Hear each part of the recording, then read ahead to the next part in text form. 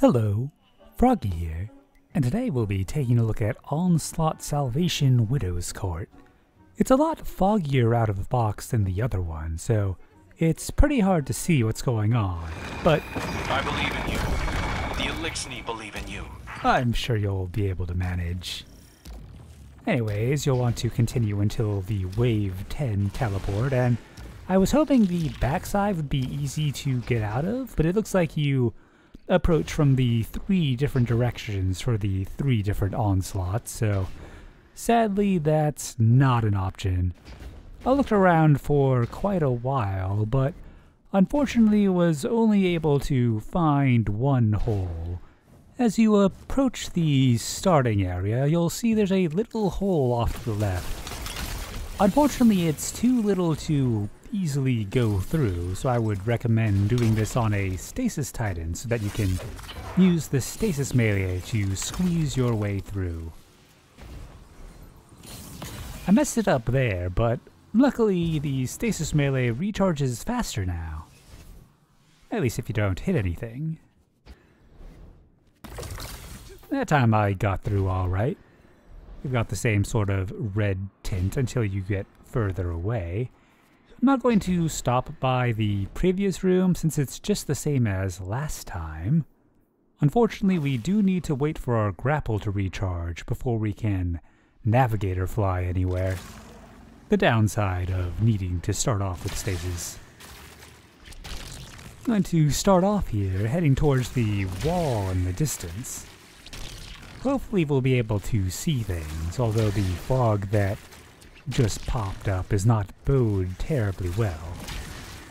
And with any luck it won't be at true edge.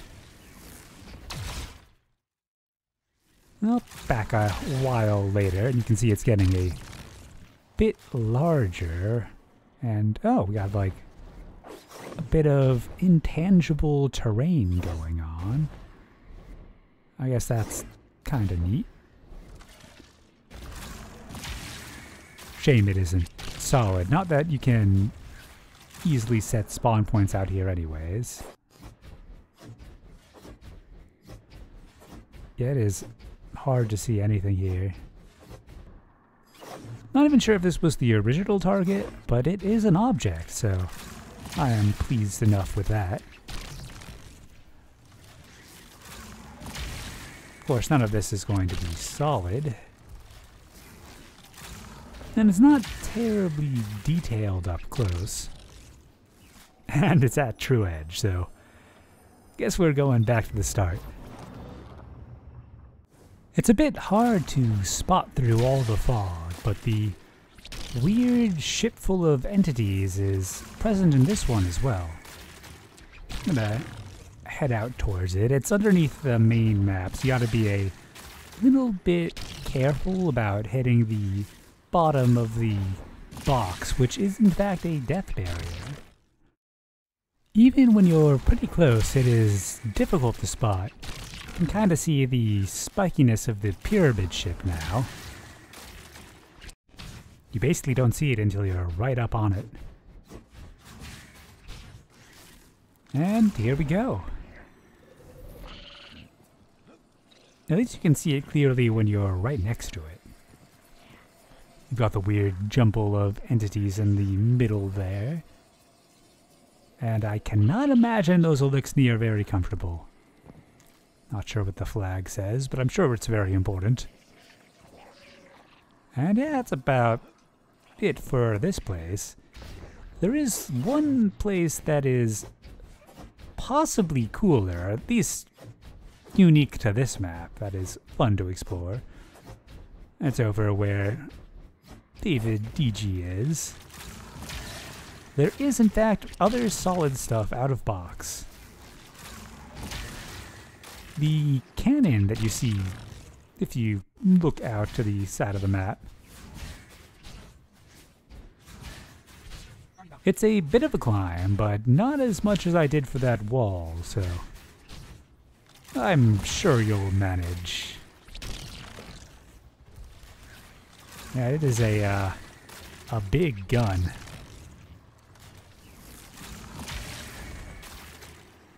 Kind of like the one you get to see at the beginning of the Witch Queen campaign. Let's get up top where it's a bit more stable. Yeah, don't let your guard down though. If you die and someone does not res you, you will go back to the beginning. And I'm not entirely sure if Ghost will show up on this thing. Not sure that's the safest place to be sitting.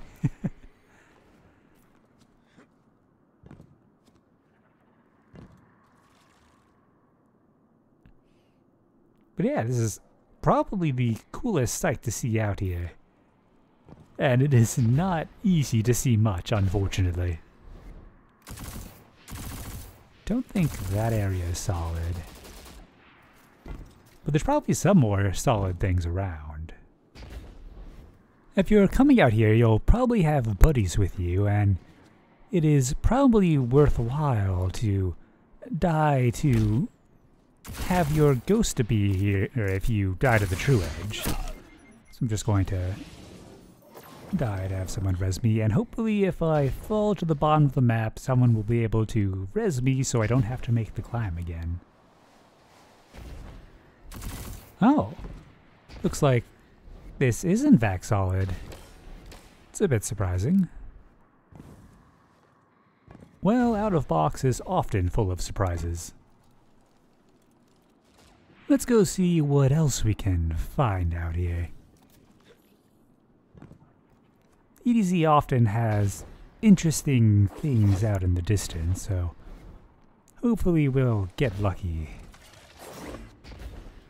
Got some tree line, bunch of probably intangible rocks, and the true edge.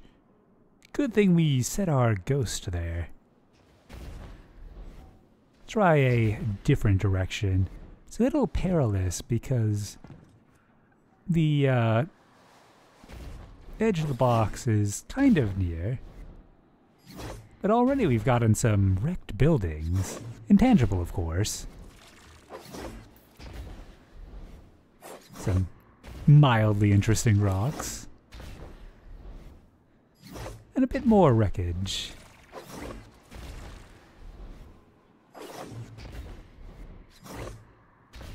Don't know if we'll be finding much more out here. Especially with all this fog, it's kind of hard to keep yourself oriented. At least we have the map marker there. Which we're getting a little close to. Oh, yep, there's the box pull.